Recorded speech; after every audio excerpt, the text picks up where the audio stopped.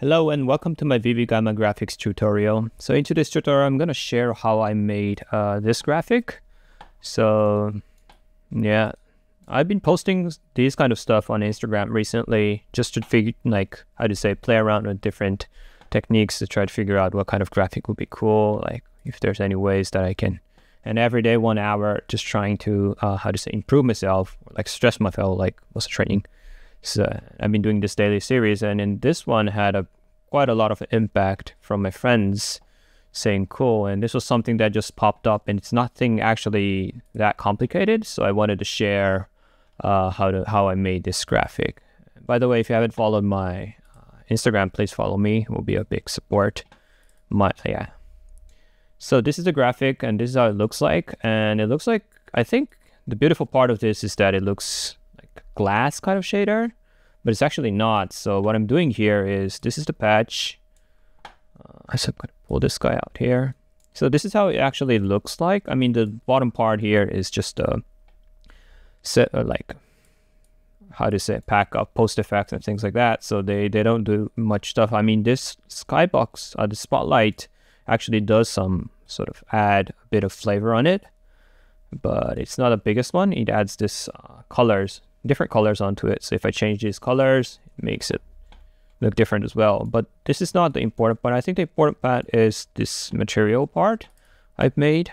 So it's like adding different parameters, and I think the biggest part is this uclap to RGB stuff. So I'm going to explain how to use play with these to reach this graphics. So yeah, let's get started. So I'm going to start everything from scratch. I'm going to delete this patch because I don't need it now. And then I'm going to add a scene window. So I need a stride, and then I need a scene window here, of course.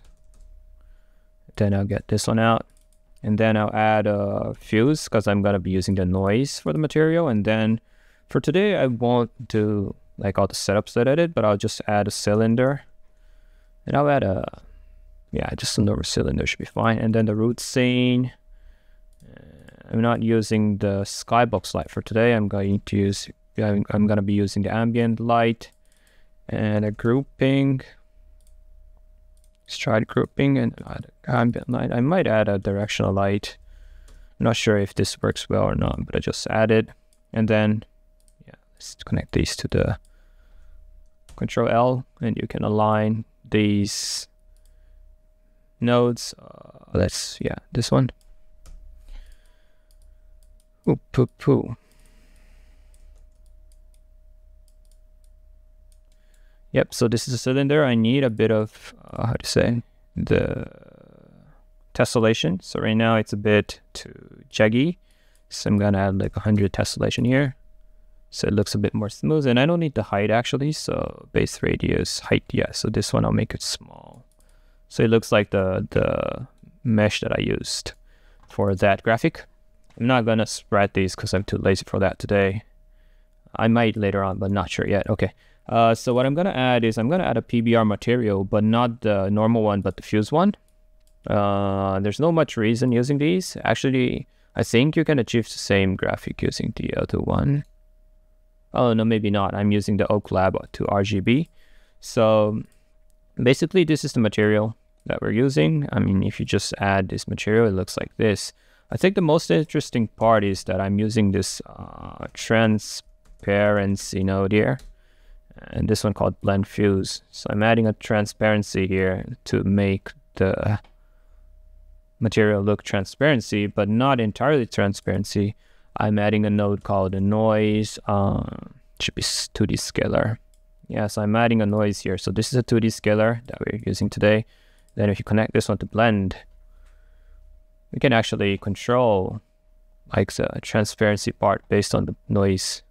Oh yeah, but it's not working right now because I need an object space. It doesn't know where to actually apply the noise. So add an object. Here we go. So this is how it looks like. We can actually, might be visible using the skybox light. So I just use the skybox light instead of ambient light. And I just get this back. So as you can see right now, it's the noise applied to this blend transparency already looks pretty nice. So this is how I actually achieved that graphics. It's actually quite simple though. So this is all I did. So the rest of the part is like I'll collab to RGB, but there's this chroma channel ones. This should be in diffuse as well. This one's pretty nice. I mean, I don't fully understand what Oclub does, but it gives you more like, how to say, precise gradients. So if we usually use this HSL to RGB, but the problem with this one is that, is it this one? Yeah.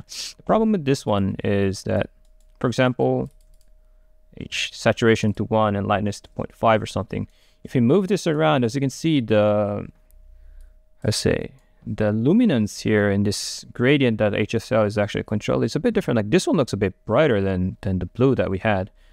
This one looks a bit darker than the other ones, right? So it's not really like accurate to your eyes. I'm not really sure how to explain this, but Oclab gives you a more like nicely like smooth, because it has a light input.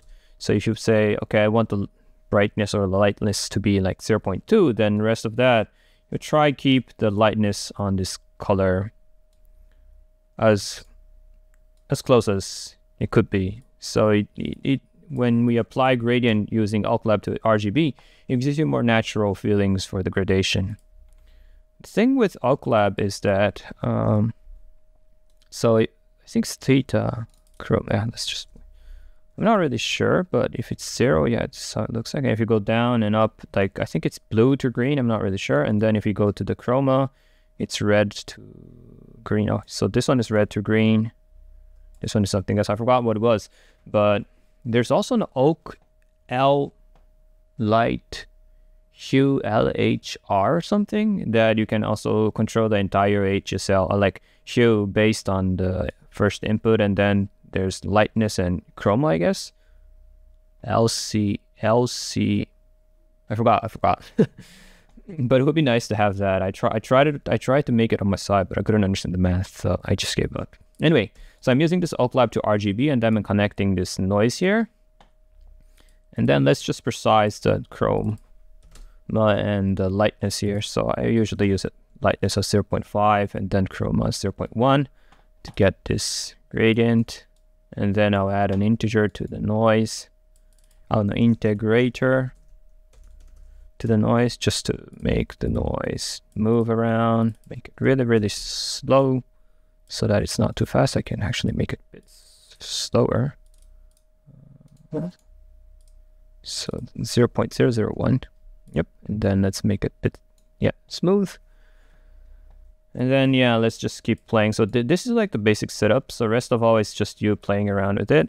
I don't need the skybox light anymore. Yeah, so it already looks pretty nice. Like, right, it has this gradient texture on it. And I change a bit of frequency, like to like 0.5 or something.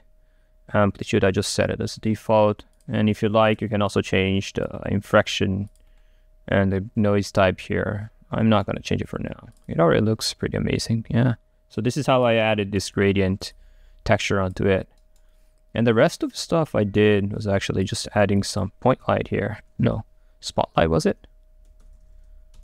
Yeah, I'll just add some spotlight. It could be a point light. And then I'll surround this with 4 each because I want to add like multiple. I'm too lazy, so I'll just add some random spread, position, and then I'll get this one out. Group, spectral, stride, and then I'll get multiple spotlights in the scene with random spread applied. So I'll just add like 3 of them, and then size will be a bit bigger. Yep. Okay, so I'll also add a different color. I'm too lazy for this one as well, so I'll just add a linear spread. No, it could be random spread actually. I'll just add random spread with same spread count, and then I'll add an HSL here. Yeah, from HSL, and then I'll add these ones to the color so that, yep. And right now it's the same color, hue, saturation, lightness is 0.5. Yeah, let's just change the width here. Yep. So now we've got different colors. I think the target, yeah, target is at the center. Intensity is fine. range should be fine. Let's see how it looks like. So if we press F4, you can actually see where the random spreads are. I don't really like where it is. I want it to, yeah, this looks better. Oh no, it's coming from the same angle actually. Oh yeah, this one looks a bit better, but let's try to figure out like a better position that gives different lights from different perspective, or maybe just add some more. Yeah, this is better. So yeah, so this one gives you a better lighting, I guess. So I'll just use this one and then go back with S4. Yeah, so now we've got different colors applied on it. Yeah, we can also change like the lightness of the edges. Yeah. Oh yeah. So with this, we can get a bit more gradient, for example, if you like it. I mean, it depends on what you want to do. And I'll add this ambient light instead of the skybox light because this is more controllable. Yeah. Okay. This looks fine. I think I'll add a bit of intensity onto this. Yeah, this gives us not better, but it looks okay. So yeah, this is basically how I did. So rest of all, what I can do here, I mean, is just adding like for each loop on this cylinder to add multiple cylinders. But one problem that I realized on I think it's because of my setup, I'm not really sure. But when I add the cylinder for each and connect this PBR material there, it sometimes crashes. I'm not really sure why it keeps happening, but I can try it. Hope it doesn't. So here, and then I'll get the group, then spectral stride, and then I'll connect this one to the root scene, and then I'll add a random spread again. I mean, if you want to design your setup, then you should rather not use random spread, just use, I'll just do that for now. Translate, and then 3D transform, and I'll stop using random spread. Instead of that, I'll use translate, and then I'll get these ones out, and I'll say I want 3 of them. And then I'll move these guys around, and I might need a rotate node as well. So I'll add a rotate, 3D transform, and then apply this rotate below the transform so that it's based on the center. Yep. Okay, this looks better. Now I know where I want things to be, so yeah. Let's just add it somewhere. Yeah, somewhere around here should be fine. Yeah, I should change the scale, but I'm too lazy for that. Okay, so this is where I want things to be, and then I'll try connecting this PBR material directly to the cylinder. Oh yeah, we got it. So this is how it looks like, and basically without this spotlight, I think what you basically see are the same, like the noise applied are the same. So what we should actually see here should be the same. Yeah, as you can see, this part and this part is the same. So I rather suggest adding this rotate so that it looks like it's a bit different. That's one technique that I used here. And the second technique is, of course, this spotlight, so that the light gives a different texture on different, how to say, cylinder, like a plate, I would say, so that it looks like they're all different, but they're actually not. Or you can add different noises, for example. Like this one, the reason why it looks the same is because, yeah, we're using the same noise, but if you use different ones and then apply PBR material per each, then it might look more interesting. I mean, if that's what you want.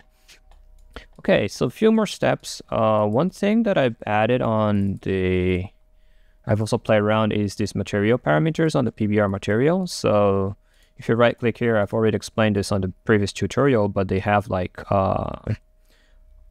occlusion or subspace surface scattering, or like the metalness even. So if you move these around, you can actually see the difference onto it.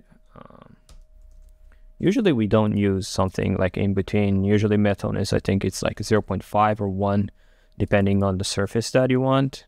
And the roughness also, we don't usually use the parameters in between. But I mean, we're playing around with graphics, so it doesn't really matter even though if it's different than what we have in real life. And then we have occlusion,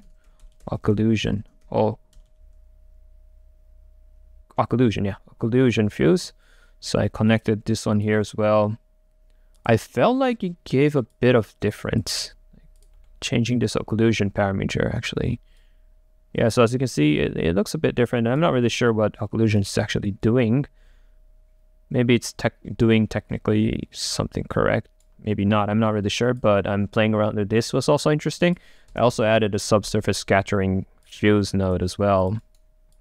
And I'm not really sure this is how subsurface scattering should look like, but it also gives you a nice feeling onto it. So yeah, I mean, adding few different nodes to figure out what could look interesting. You can also add some emissive here. You can try playing around with different blend type, like transparency type, and we can of course add some noise to make it look a bit different. One technique that I really enjoyed was not just using the cylinder, but adding different object, for example, like a box here, like I'll add a sphere, for example, and then applying this material and then adding another root scene. Sorry that the patch is a bit messy now.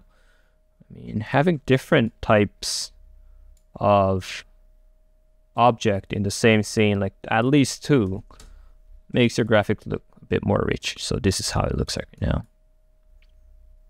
Yeah, applying noise on this sphere is also pretty nice. Let's change a bit of the frequency maybe, depending on how you like. We can also add some smooth step in between to make the noise a bit more smooth, or like there's tons we can do. So yeah, I think we're all good. This is how I made it. This graphic, I mean, looks a bit different, but I mean, the technical part is the same. So this is how I achieved that graphic that I posted on Instagram. Again, please follow me on Instagram if you have an Instagram account. If not, please just support me on this YouTube channel. Oh, and I have one more news. I'm planning to I'm planning to be off for like a month. So I've been continuing a tutorial series for a while, and I got kind of like, I ran out of some tutorial topics, and also I'm things are a bit messy right now, so I'm trying to rearrange things like setting up Patreon and that kind of stuff to make myself be able to continue this kind of stuff. So yeah, my tutorial will be I'll be quiet for like a month, maybe doing some daily stuff, but not at least releasing this tutorial. I might release one sharing how I actually study vvvv gamma, so like how I actually learn this kind of stuff, like did I watch tutorials, were there any place that I could learn things like that. So I'm planning to edit that kind of video, but else I think I'll be quiet for a month, come back with some different topics to share. So yeah, that was it for today. Thanks for watching, and I'll see you next time.